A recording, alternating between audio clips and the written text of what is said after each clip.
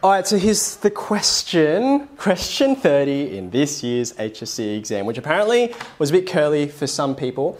So they get given a function, and this is an exponential curve.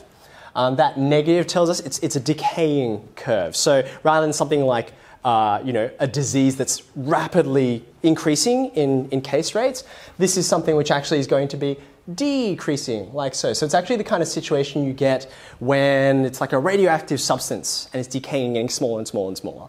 So that's that part.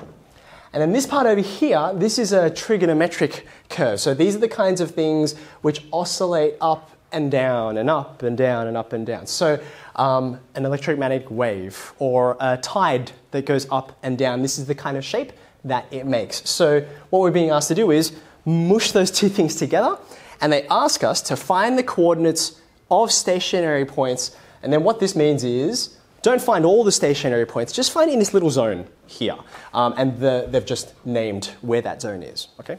So to find stationary points, we need this thing called a derivative. So that's taking this function up here and doing something which most students should have found this fairly routine. So there's two things, like I said, being mushed together, one being multiplied by another. So it's a product, u times v. So students at this point are pretty familiar with what we call the product rule. And this is something that's on the formula sheet, so students don't need to memorize this, but they can just give it a go. So let's see, Mrs. Bell, you can pick up for me if I make any obvious stuff-ups, but there's v, here comes u dash, so there's a negative coming out from there, so I'm getting this. Does that look okay to you? Yeah. There's my u dash, here comes u, and then v dash, that's going to give me cosine. Okay, first line looks okay. So from here, I get a result. I can tidy this up, which I will in a moment. But what they really want me to do is find out when this is equal to 0. That's what find the coordinates of the stationary points means. So let's go ahead and tidy this up a little bit. Let's see here. I've got a common factor here and here, here and here. So I'm doing things a little bit quickly because I'm just kind of focusing on the end goal here. So I'm going to factor that out. Let's put that cos x out the front, minus sine x at the back. There's the minus sign. Checking for any errors. That looks okay to me. So this is our derivative. So f of x, f dash is the derivative. So I want to know when's this thing equal to 0. Now, I drew these pictures up here not just to illustrate to you what are these things, but actually to do something kind of handy for the next step, right? Here, e to the negative x, that's this shape that I drew before. If this whole thing is going to be equal to 0, then either this part is 0 or this part is 0. It's a little bit like this. If I told you, hey, I'm multiplying two numbers together and the answer will be 0, at least one of them has to be 0. Because no matter what the other values are, if they were big or they were small, you'd never get 0 out the end unless this or this themselves were 0. Now, when I have a look at this graph, can you see how I've drawn it so it sort of approaches and gets close, but it actually never reaches this kind of horizontal axis. That axis is 0. It never gets there. It's what we call an asymptote there. It gets closer and closer and closer, never gets there. So this part here, I don't need to worry about it. It will never equal 0. I just have to focus on this part. So I'll say stationary points exist when this part here, cos x, so that's very messy, minus sine x equals 0. There's a lot of notation and symbols, but it's actually really important to use verbal communication where important, where necessary. So when I have a look at this, how am I going to solve this? Well, I'm looking between 0 and 2 pi.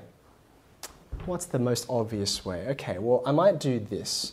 I'm going to rearrange these just a little bit. I'll divide through by cos. I get this.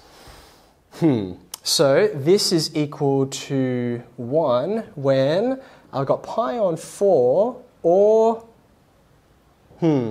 what's the next one? It'll be 5 pi on 4. Can I get a check on that? Yep, looks good to me. So what have I just been doing? I've been trying to solve this thing in my head. I've been changing its form to one that I'm a bit more comfortable with, and which students, they'll be familiar with how to do this process and working out, okay, this thing here is another graph. This is a question that's all about visuals, right? So how much visual is behind a student's mind when they're graphing, or when they're solving, I should say. Now, even though this is unfamiliar to you, this is a curve that they've met hundreds and thousands of times. It's a weird looking thing. It looks like this, like so. I want to know when this weird looking thing is equal to 1, and it's here. I found the first spot, that one, it's pi on 4. And this next one here, 5 pi on 4. So those are numbers, they look a bit weird, but they are familiar to anyone who's done the advanced course and gone all the way through. So the original question did say, find coordinates. I've got an x value, so what I would need to do is put them back into this original function and get a y value. Now I didn't bring a calculator with me, it's somewhere in a bag, but I could really quickly put these in. So I'm going to go e to the power of negative pi on 4, this is the first one, times sine of pi on 4. These are gross numbers. I really do need a calculator for this one, so. Well, that's 1 on root 2, but this, I got no idea what that is. Well, I would just leave it in exact form. Yeah, sure.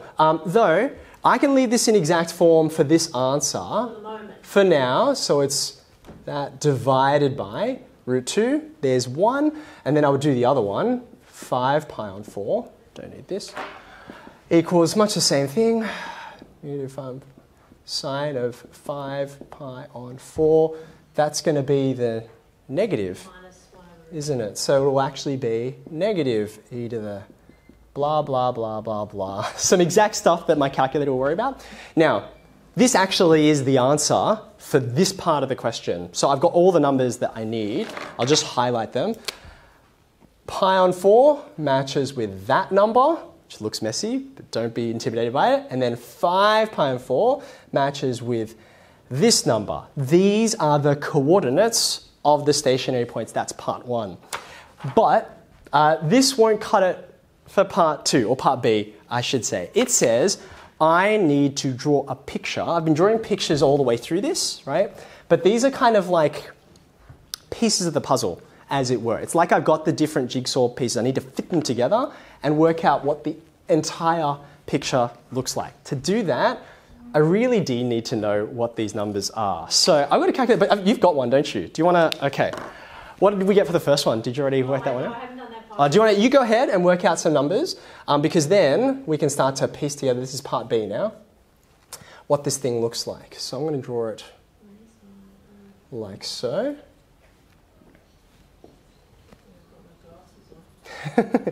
Okay, and I might, in fact, just while you're doing that, I think I've got one here. All right, you do the first one, I'll do the second one. No, you're fine. Rationalised it as well, so that's why. That's okay. You can just give me a decimal once you get there. So the first one is 0.322. 0.322. Yeah. Interesting. What'd you get for the other one? Oh, you haven't done that one yet. I'll give it a go. That's... E to the power of minus root, let me see what you've got. Oh, I see. Yeah, okay. I'm following, I think. So it's going to be quite small. It's going to be quite small. Where's my E? Well, the next one's just a minus in front, isn't it? It'll be smaller. No, it'll be smaller because look, it's negative 5 pi on 4. Yeah, so you might have already changed the numbers for me. So just as we're doing this part here, what's worth noticing is that a lot of the laborious, like the part that looks intimidating and messy to someone who doesn't have a mathematics background, me working out what this is or getting a number out, that's this thing doing some work, not this, right? So I'm almost there at an answer. Minus 0.0139. Yeah, me too. Whoops. Did you say 139? Yeah, That's what I got? 0.0139. So these are teeny tiny numbers, so I'm going to have to draw this on my scale as accurately as I can. So, no, it's yeah, because there is actually it's a bit funny because they have provided this on the page, which wasn't done in HSCs of the past, which is why, you know, an HSC of the past, my brain instinctively went to draw it, but they've actually had that provided to them, which is a bit of a clue. But anyhow, I need a reasonable scale on this because this is like 30 times bigger than this number. So it's going to be quite hard to do this accurately. But anyway, let's do my best. So here's 2 pi, here's pi, there's pi on 2, there's pi on 4. So there's my first one. Then roughly the same amount of distance, that's 5 pi on 4. A trained expert would have drawn that above the axis rather than below, because I know this is below the axis. Okay, so I'm eyeballing, this is going to have to be like way up here. Yeah. All right. So I've put some x's here. What these x's indicate is the information I got from completing part A of the question. This x represents this piece of information that I got, and this x represents the other piece of information. So I'm kind of like, all right, I'm going through there, I'm going through there. I've kind of turned this puzzle into like a dot to dot almost. I'm like, where am I going to go through here? Okay. Now, I need to know where I start and where I finish. So if I put naught into here, sine 0 is 0. So I actually don't care what this is. It's just going to go through here. I'm making more dots for myself. The more dots I've got, the easier it is to piece it all together. What else should I put in here? I should probably put pi, because that's also, sine of pi is also 0. So I've got another x here. Sine of 2 pi is also 0. So I've got that spot there. I feel like this is enough, actually, for me. Now, the reason why I know this is enough is because in part A, I was trying to find where are the places that, see how this thing turns around? It like wiggles up and down. So in part A, I went and I found that there are 2 of them, only 2. Here and here. So this is like a high one, a mountain. This one's a low one, a valley. So I know it's not going to wiggle around anywhere else. When I completed part A, I only found it wiggled twice. Wiggle is the technical term, by the way. So I'm going to do my best to dot this shape. And I'll admit that is a weird looking shape. It's not common. It's not common to see something like that. But I could. In fact, I've got it on my phone. So let's go ahead and see if I can draw this. It's true. Like, that's how nerdy can you get? Okay. Oh, check this out. This is not bad. How are we looking? Not bad at all. Okay, so Beautiful. There's the graph. I'm actually going to, I'll hold this up here. I wonder if that's going to snap into, no, I put it on manual focus, so it's not. Let's fix that, shall we?